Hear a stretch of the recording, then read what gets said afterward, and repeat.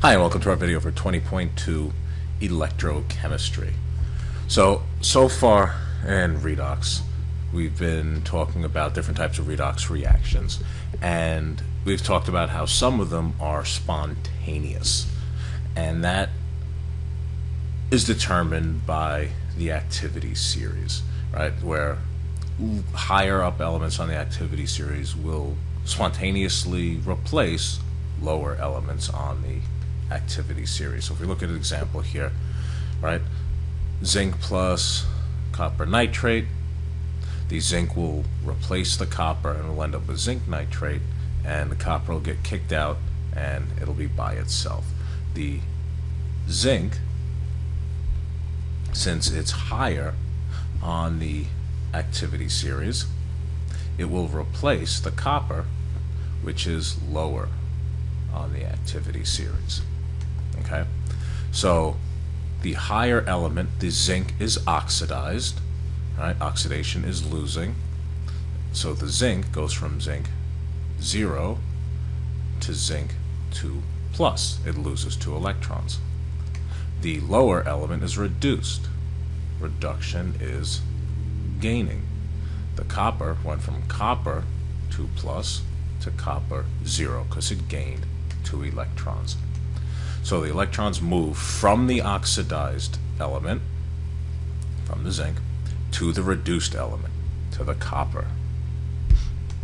Okay, so the next thing that we're going to have to memorize in addition to oil rig is red, cat, and an ox. That means that reduction is at the cathode, oxidation is at the anode, because what we're going to look at is the actual setup of a battery, and that's going to be on the next slide. The other thing we have to memorize is that a salt bridge or permeable barrier, right, permeable means stuff can move through it, is necessary to allow ions to move to even out the charges. All right, so let's take a look at what that actually means. And here's a voltaic cell, right? Basically, it's a battery. Okay, and all batteries are going to work on these general principles. All right, so this side here we have the anode, which is zinc, right, in red, cat, and an ox. Okay, so oxidation takes place here. Okay, here's the cathode, so reduction takes place here. Okay, and since oxidation is losing electrons, the electrons flow away from the anode. Okay, and the load is just whatever you've connected your battery to, whether it's your phone, whether it's a child's toy, it doesn't really matter. Okay, but the electrons flow away from the anode and they flow to the cathode. Now the reason why we have to have the salt bridge, the way I like to think of it, is we have to complete the circuit. Okay, it allows ions that are released into solution to move. Okay, so the way this works is, right, zinc is becoming zinc 2 plus. So the zinc that's on this electrode, okay, zinc becomes zinc 2 plus. And as it goes into the solution, this actually gets smaller because the zinc is being changed into zinc 2 plus, and the electrons leave and they go through the wire, through whatever load there is, and these electrons move to the cathode where the copper is. And in solution here there's copper 2 plus that once these electrons move down to the cathode, the Cu2 plus is attracted to these electrons, and the cathode's going to actually get bigger as the Cu2 plus grabs these electrons and makes more copper. Okay, and then the other ions in solution, right, the nitrate is able to move, so the nitrate NO3 minus moves across the salt bridge, right, and 2 of them find this zinc 2 plus and make more zinc nitrate. Okay, so quick review. Red cat and an ox. Reduction is at the cathode, Oxidation is at the anode. Oxidation is losing, so electrons move away from the anode. Okay? Alright. So, let's practice here.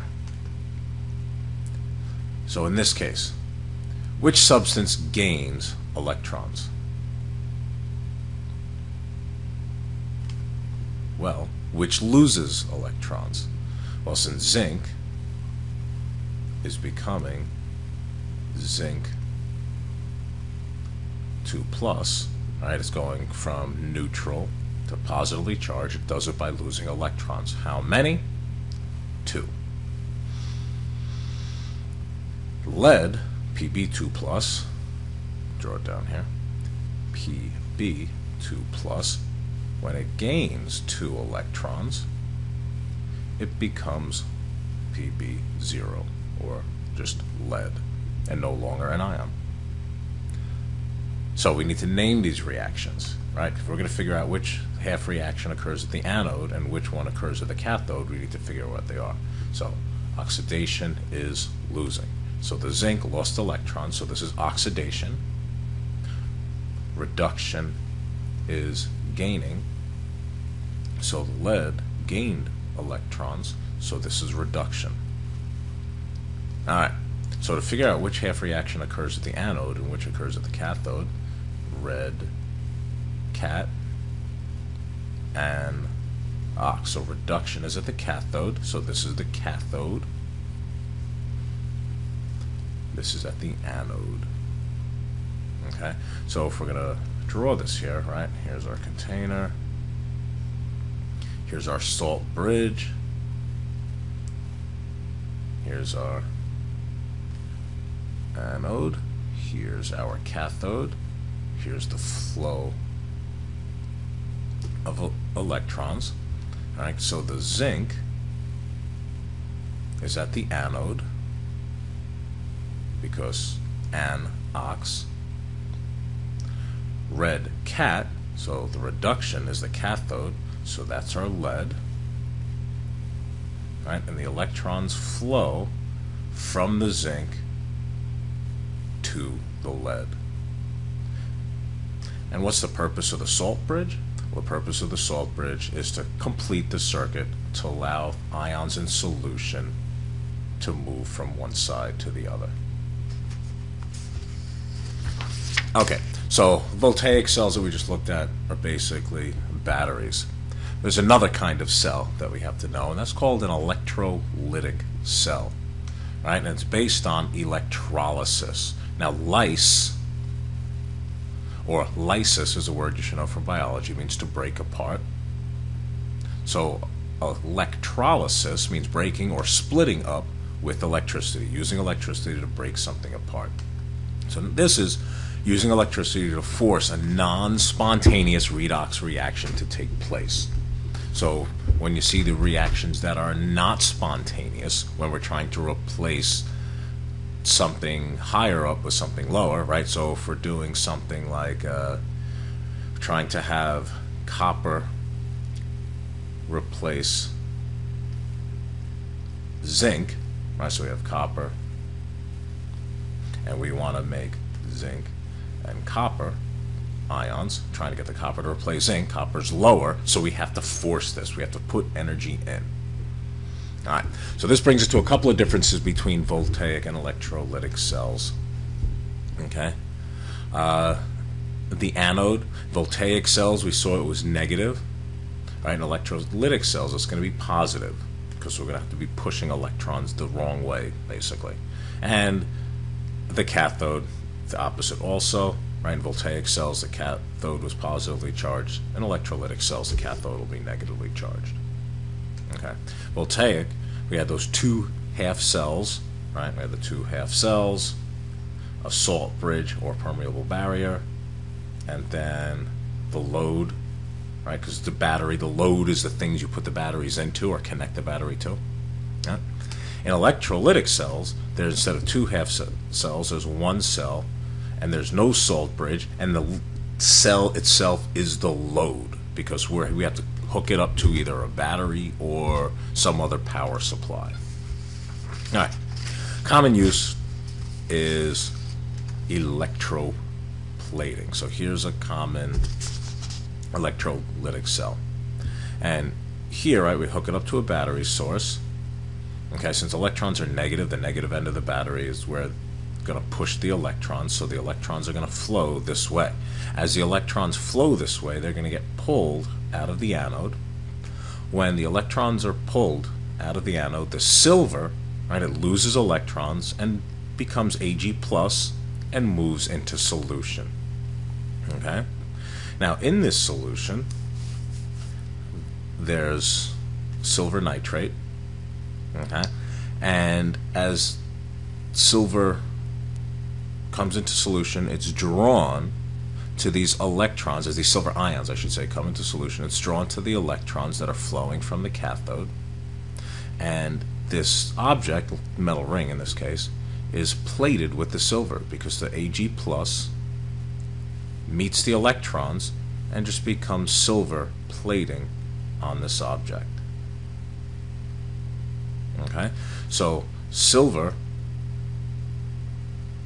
is oxidized because oxidation is losing. So we have silver becoming Ag plus the electrons that it's losing, which now are being drawn back towards the battery. Okay? Here, reduction is gaining. The silver gains the electrons that are flowing and goes from Ag plus that electron to become silver. So that's reduction. Still takes place at the cathode because red cat. And the oxidation still takes place at the anode because of an-ox. Okay, so here it's an electrolytic cell. It's different than the voltaic. Here you have to use electricity to force this reaction to happen. And like I said before, a common use of it is electroplating. All right, these are very difficult. We will go over them in class, but it is crucial that you make sure at least you come in with a bit of an understanding. So you do need to go back and watch this again. One thing that we will do in class is go over practice stuff like this. And if you can't answer these practice questions on your own before you come to class, it's going to make it very difficult to do the things that we need to do. All right, I'll see you guys in school.